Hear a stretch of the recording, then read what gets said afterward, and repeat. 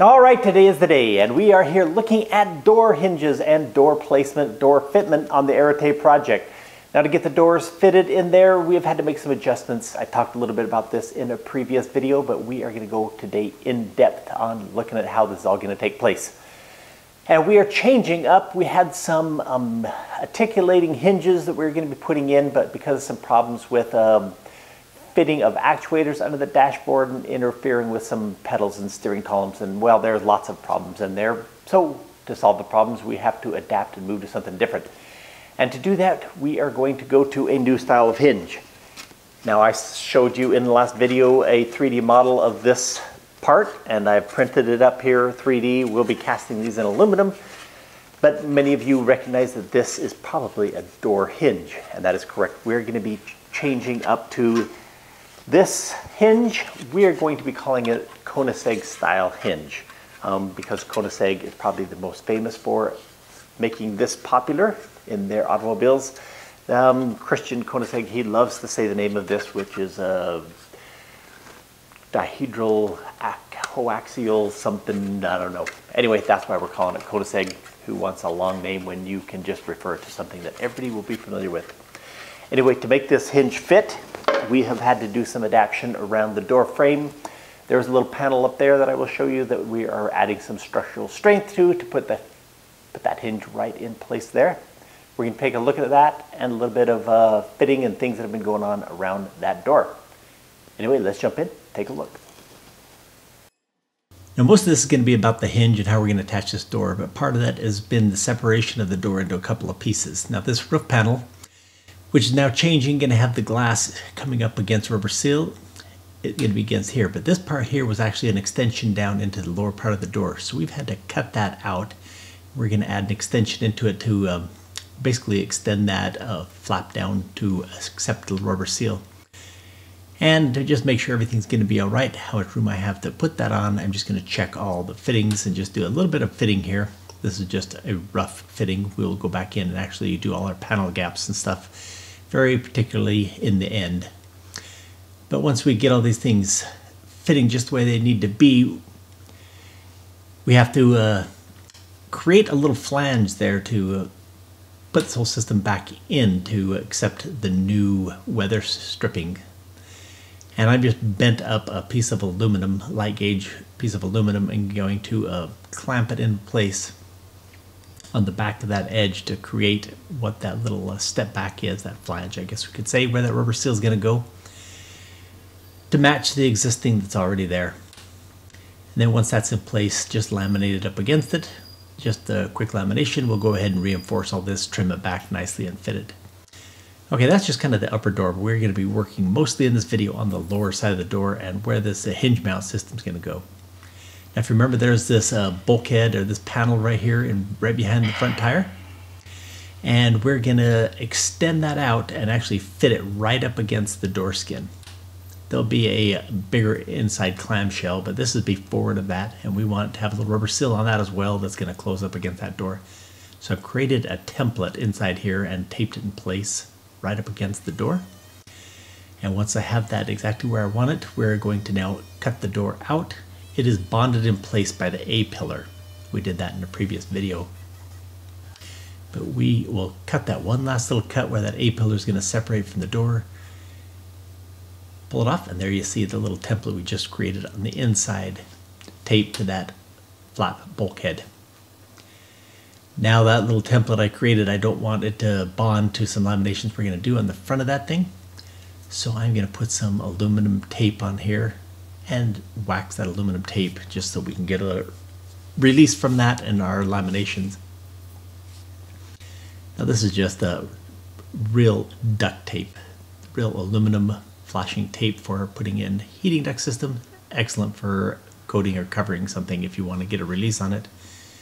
We'll accept some releasing agent or wax, whatever you want to put on that. And once we got that thing all coated, we're going to do, like I said, a lamination on top of that. I just put 3 or 4 layers on here to extend this little panel bulkhead out right up to the edge of our template. That will form the edge that we want. Now with this little panel bulkhead didn't have to have a lot of strength originally. It was just, I guess the worst thing it would ever have taken would be maybe a blowout that would have flown up against the front of the door. But we need to add some more strength to it. And that is going to be done by adding a perpendicular piece into the front. The perpendicular piece will also be basically the bottom side of the mounting point for our door hinge. We get this lamination done on here, we'll flip around to this side and I'll start to go into the explanation of that piece and how it's going to be created. Now this is extension that we just created into this template. Like I said, goes right up against the door skin. It will be trimmed back the width of the rubber seal in the end.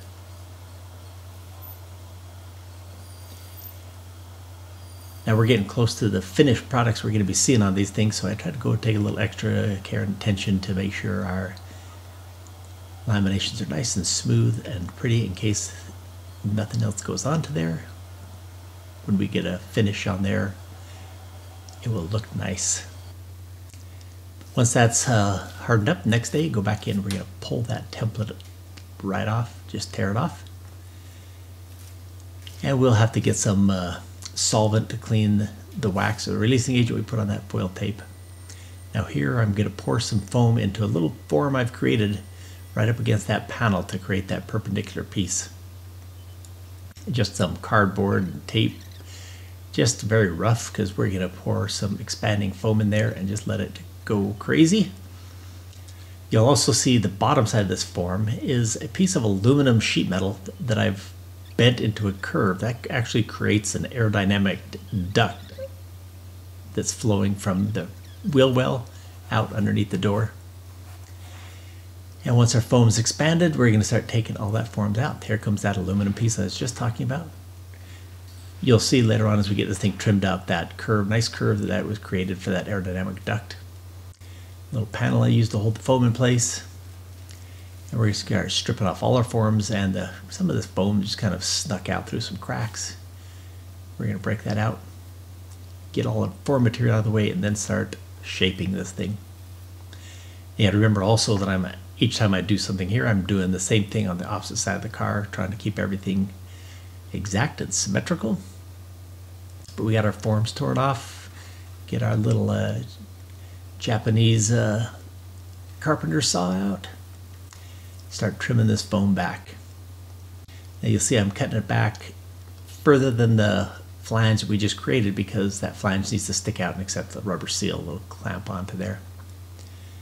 We also have to pay attention to the transition of this new piece that we're creating in the foam here that's going to come back around and tie to our little door seal. And it's going to extend also back up onto our A-pillar and into the extension that goes into the footwell. So this will give us a little strength as well into that A-pillar connection and into the footwell. See, I'm cutting right along that little footwell extension, so trying to get it adapted. Always, of course, with the saw, just cutting roughly and oversized because I want to go back in with a rasp and some sandpaper to start finishing and shaping it, getting it real perfected.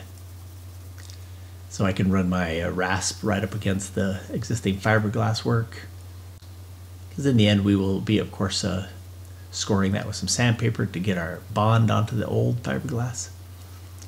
Shaping this thing in with the rasp.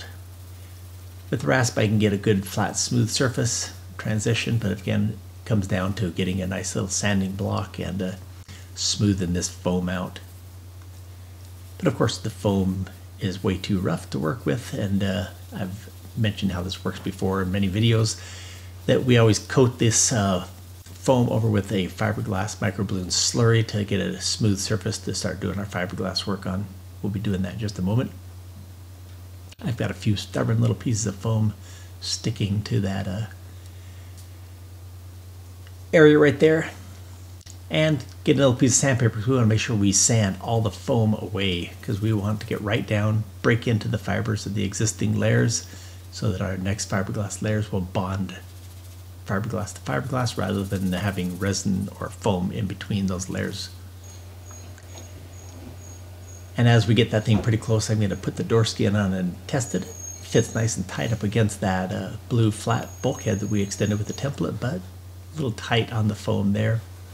At a particular distance I want into there because there's going to be another piece of weather stripping trim that goes on there, so shape that and then we're pretty close. Now I did not get a video of doing the laminations on top of this slurry after going on here, but we will jump into that in just a moment and talk about it. But this slurry mixed up where you can put it on with a paintbrush, but there are some areas that I want to get nice fillets in and feel some errors, some little low spots. So as I get this thing completely covered, I'm going to run back, put some more microspheres in it, mix it up a little bit thicker, go in and do some shaping. That's bodywork filling. And then I have these tongue depressors, popsicle sticks. You want to have giant popsicle sticks. Use those to give myself a nice round radius curve, go down through the trench, and then fix it up with the squeegee. And of course sand it all down once it's hardened up and start to do my laminations. The laminations, of course, that I just told you I did not get a video of. And there it is. But here is the hinge and where it's going to place. The hinge will be a bracket that'll be bolting through there and down below. It'll hinge in here and swing out just like that. Okay, so there you got it. We have been adapting that front there, and we will be actually making a playlist of all the door videos because there's going to be quite a few of them to get the door fit, the door filled, the inside door clamshells built, windows, all those things. So I will be making a playlist, inserting this into that special playlist. And in future videos, if you're coming along and discovered this video in the future, you will be able to start here and go forward. If you find a future video, which we haven't of course yet because that's in the future, but there will be a card at the end of those videos that will bring you back here. And glad you came by here. Hope you stay, see some more. Anyway, if you have not subscribed to the channel and like this kind of content, we ask you, please jump down, subscribe, touch the little icon bell that will give you notifications when all these videos come up. Anyway, thanks for stopping by. Come back, see us again.